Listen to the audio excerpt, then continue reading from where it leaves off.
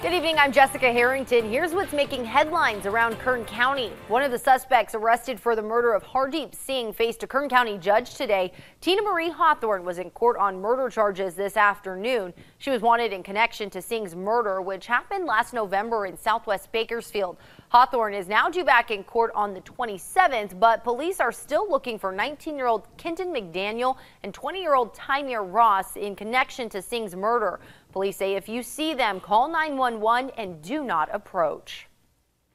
Kern County's unemployment numbers were released, and it shows the numbers are on the rise. The unemployment rate in Kern County was 8.7% in June, up from 7.7% 1 month before. Now, this compares with the unemployment rate of 4.5% for California and 4.2% for the nation during the same period. The worst unemployment rate in Kern County is in Mettler, where it's 26.6%. Close second is Onyx at 26.1%, then Delano at 25.6%. Pine Mountain Club has the best rate at 2.6%. And some other good news tonight after the Golden Empire Gleaners air conditioning unit was stripped of copper and broken. They had nothing to keep them cool in this triple-digit heat, but today they announced the community stepped up big time with a $9,000 donation to replace the AC unit.